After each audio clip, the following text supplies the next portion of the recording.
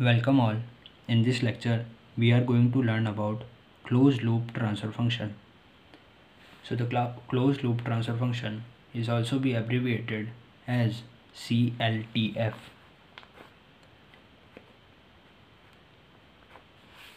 This is the short form of closed loop transfer function. Now let us consider a block diagram for the better understanding of closed loop transfer function.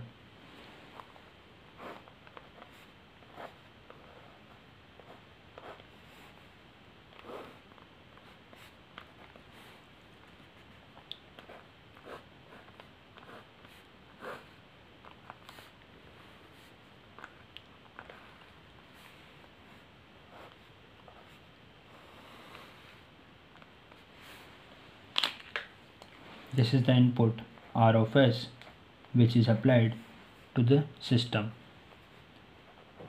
This is summer and this is immediate stage, that is E of S. This is forward path gain which is nothing but G of S.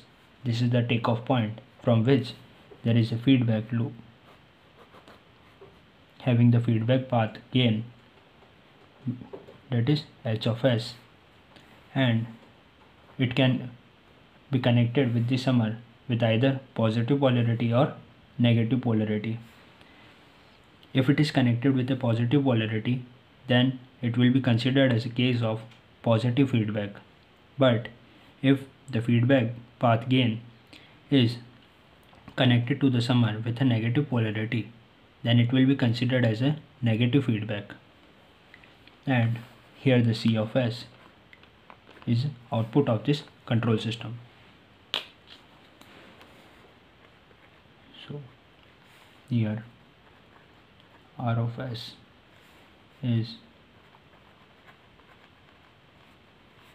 Laplace transform of input R of t. Here C of S is Laplace transform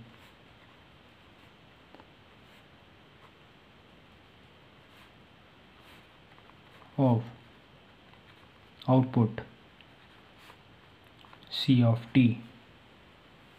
Here G of S is forward path gain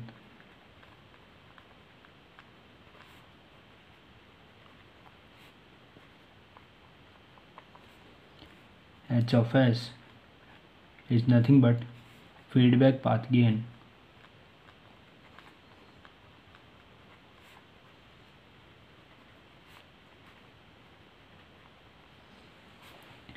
then the formula for the basic calculation of a closed loop transfer function will be equals to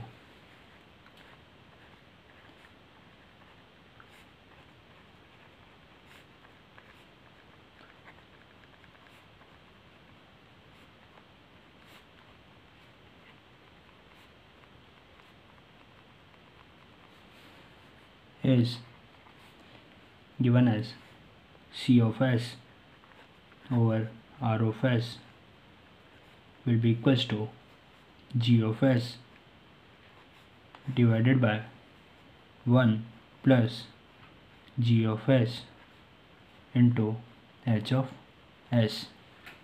This is the formula for the basic calculation of a closed loop transfer function if there is a negative feedback that is applied to this control system.